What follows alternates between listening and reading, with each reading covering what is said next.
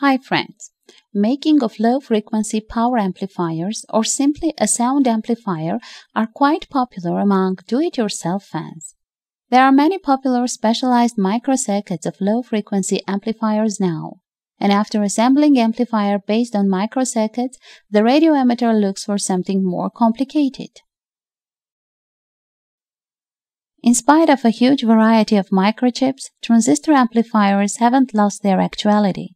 If you need a good, high-quality amplifier, then it is worth assembling it on transistors. Today we will talk about a good transistor amplifier working in Class B. Don't rush to conclusions. Class B is also good. The presented circuit was published in the Journal of Radio in 1991. This is the legendary amplifier of Dorothy Heath, so that it has a fairly old age. The genius of the circuit is simplicity. Despite the minimum number of used components, with an appropriate power source, this amplifier is able to give a power up to 50 watts to the load of 4 ohms. This is very good. At different times, radio amateurs have modified and changed the circuit. You can generate the Gerber file of your PCB and send it to production. The GLC PCB will make them in any quantity, and the quality will be at the highest level. The price for the board starts just from $2 for 10 pieces, and free delivery is available for the first order. The boards are made in the shortest possible time. The link to GLC PCB website will be found in the description under the video. For convenience, I replaced Russian components with Western analogs. And now we will consider this version. In this amplifier there are used quite interesting circuit solutions. For example, resistor R12, which limits the collector current of the output stage transistors and is a kind of output power limiter, simultaneously protects the output transistors from short circuits at the output, so that it can be said that the amplifier isn't afraid of short. The resistor preferably must have a power of 1 watt, but in extreme case it can be half watts. The coefficient of nonlinear distortion at a frequency of 1 kHz isn't more than 0.1% and at 20 kHz less than 0.2%, so that no distortion is heard at nominal power. The amplifier is powered by a bipolar source. The range of supply voltages are from ±15 to ±25. To increase the output power, you can increase the supply voltage, but in this case you need to change the transistors of the end cascade to more powerful ones and recalculate several resistors. Resistors R9 and R10 are selected depending on the supply voltage. They limit the current through linear diodes. In this part, a simple parametric stabilizer is assembled, which provides a stable power supply for the chip of the operational amplifier. This is quite good operational amplifier. It is used in audio equipment very often, and you can safely change it to TLO81. In case of replacement by other operational amplifiers, it is worth paying attention to the pinout, since it may be different.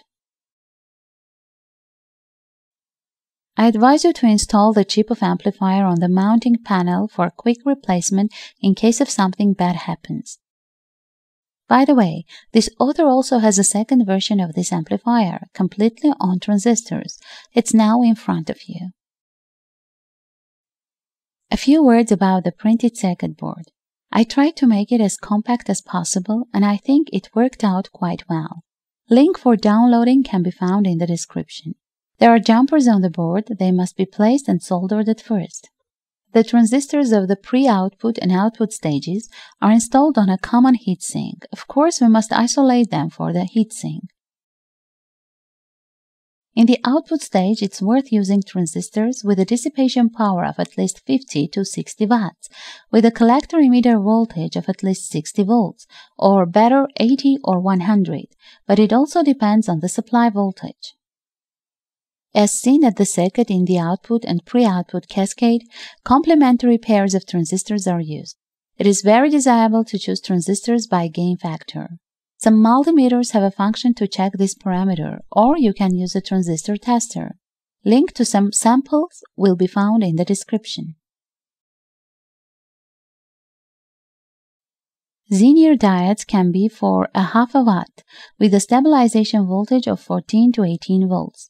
A few words about the power source. In the case of a transformer power supply, it is desirable to use filter capacitor with a capacity of at least 4,700 microfarad in each shoulder. The more, the better. The amplifier works in Class B and efficiency is at a fairly high level. But in any case, the power supply must have some margin. I advise you to take a transformer with a power rating of 70 watts. Well, now let's hear how it sounds. I must say that during the tests a certain background is heard. This is due to the fact that in the power supply I have used capacitors of very low capacitance, only 1000 microfarad in each shoulder.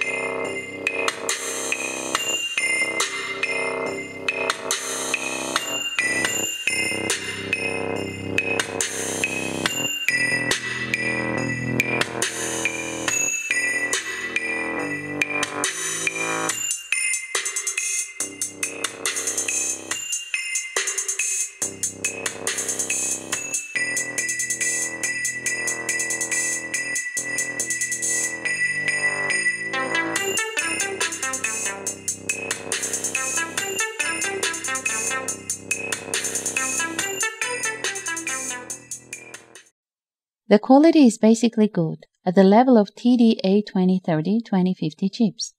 With a good power source in terms of power and quality, it can compete with chips like TDA 7294. On this, the video has come to an end. In the description, besides the archive of the project with the circuit and PCB, you will find links to the components for the amplifier assembly, as well as to the ready low-frequency amplifier boards for every taste. Please don't forget to rate this video, and if there are questions related to electronics, ask them in our official group. The link is also in the description. Now I say goodbye until new meetings with yours, Kasian TV.